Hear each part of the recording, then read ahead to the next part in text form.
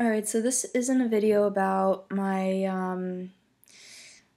reading about Leviticus. This is more of a personal blog video, whatever you wanna call it.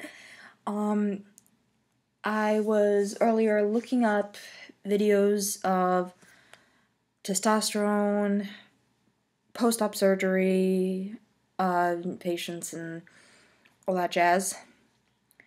And I even did a little research into what would be required post-op, getting rid of the chest.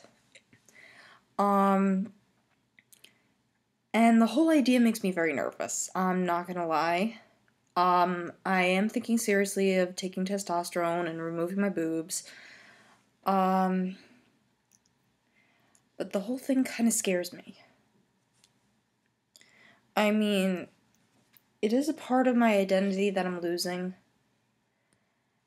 And it's just, I get so many people saying, "Oh, you're so pretty. Oh, your chest is perfect." And that just stirs up more dysphoria,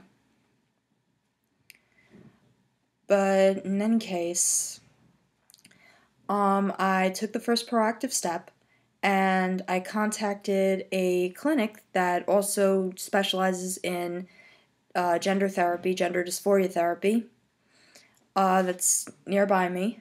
Well, nearby where I live right now. You can see right now I'm in dorm at college. But yeah, I hope they get back to me soon. It's just this whole idea makes me very nervous, like I said. And it's going to take a while for me to fully understand myself, especially before anyone else can understand me. So yeah, I guess that's about all I have to say for now. So, later.